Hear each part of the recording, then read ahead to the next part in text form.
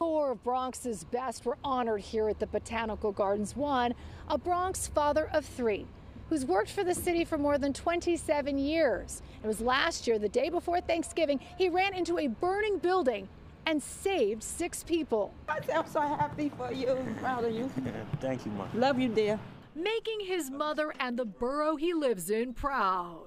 I want to thank him. You know, he did something selfless. Bronx City Council member Rafael Salamanca says what 44-year-old Ashanta Smith did was extraordinary. And he risked his life. On behalf of Hunts Point, on behalf of the South Bronx, and on behalf of the Bronx and New York City, we need more New Yorkers like you. Reaction is the key to it all. Smith's quick reaction to a fast-moving house fire across from a Hunts Point Recreation Center, where he's a manager, saved the lives of a half a dozen people.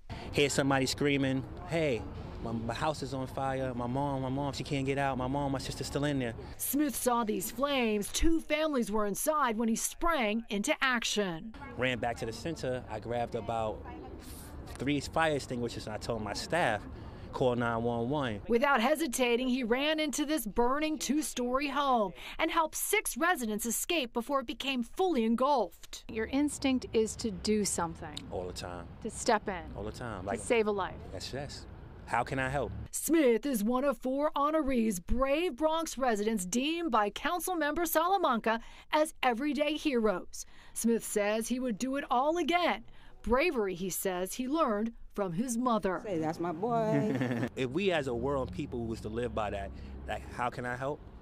We'll be greater. Like, that's Bronx strong right there. Like, Hunts Point strong. Like, that's what we do. Like, and we survive. Each one of these everyday heroes got a special proclamation. And if you know an everyday hero, we'll help you connect them to this annual event at Monica Morales TV on Facebook, Instagram, Twitter, and now TikTok. Or just scan the QR code right here and we'll link you there as well. In the Bronx, Monica Morales, Pix 11 News.